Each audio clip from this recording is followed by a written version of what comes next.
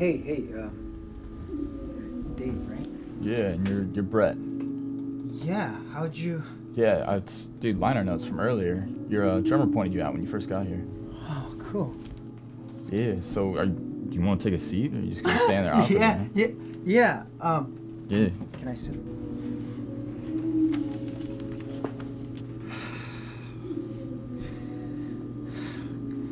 Okay. You're like probably one of my favorite bands.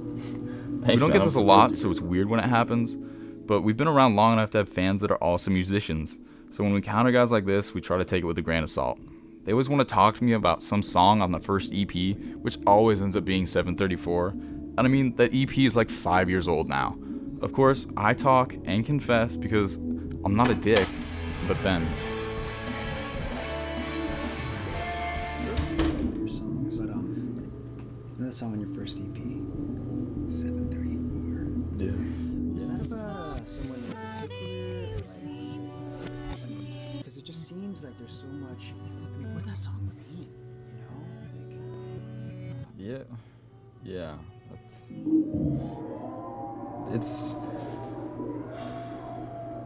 There's a little bit of autobiography when you write, you know. But I mean, that song in particular, it's not really. It's written about a lot of things.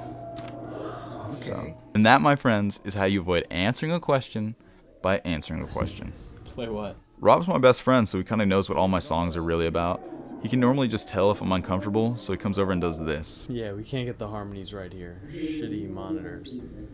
Sidebar. Yeah, definitely. But yeah, it was nice meeting you. I gotta go. Oh yeah, you too. Good luck tonight. Thank you.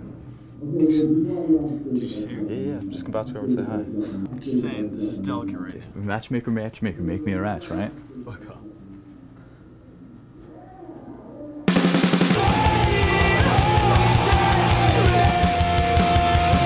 Oh my god, I can't stand this shit.